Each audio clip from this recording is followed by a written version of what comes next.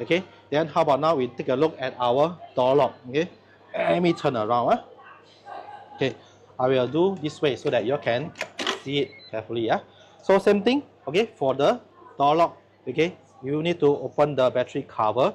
Then same thing at the back.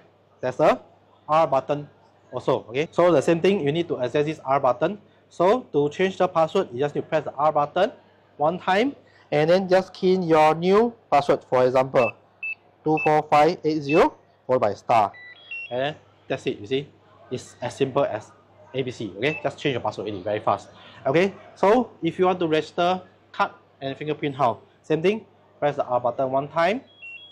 Okay, for this type, very easy. Just take the card and scan only. Okay, without doing anything, just press the R button and then just scan the card only. Tap over here at the card logo. Okay, let's say more card. Continue with tapping the card. Okay, so all cards are registered to your door lock. Okay, so once everything done, you just press the R button again to exit the programming mode. Okay, how about the fingerprint? Fingerprint is the same also. Okay, press the R button. What you need to do is just scan your finger. 1, 2, 3. Okay, fingerprint is registered to the door lock. So that's how easy you program this wooden door lock. Okay, another features about this door lock is for example, let's say at night I want to go out. No, I don't want to go out. I want to sleep already, and I worry that people try to meddle and try to come in the house, right, with the password or the card or fingerprint. Or that's the best part. If somebody, you want to stop them from coming at home, you should have the access fingerprint, password or card. Okay, what you can do is at the back over here, you see this lock button. Okay, you press the lock button for 3 seconds. Once the door is locked, you press it for 3 seconds.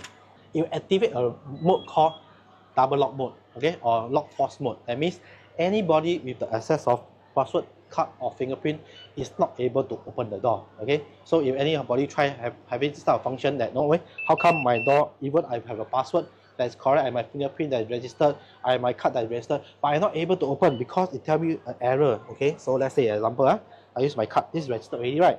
So I try to register, you see, you'll blink a number 9. You blink a number 9 that no, I'm not allowed to enter. So that means somebody has activated a lock force mode at the back inside your house. That means trying to prevent you from entering the house, although you have the access. Okay, so we call this a double lock mode or a force lock mode, that no, anybody from outside is not able to open. Okay, even my fingerprint, example, let's say my fingerprint, I have my fingerprint registered just now, right? So I need to scan. You see, it doesn't allow it to open. You see that or not? Okay, so in order to do this, right, okay, 2 ways to open only. One is using the mechanical key. Okay, if you have the mechanical key, you just put in the mechanical key and then just turn it to unlock directly. Okay, another way of doing that is somebody inside have to press this close button one more time. It will deactivate this force lock mode.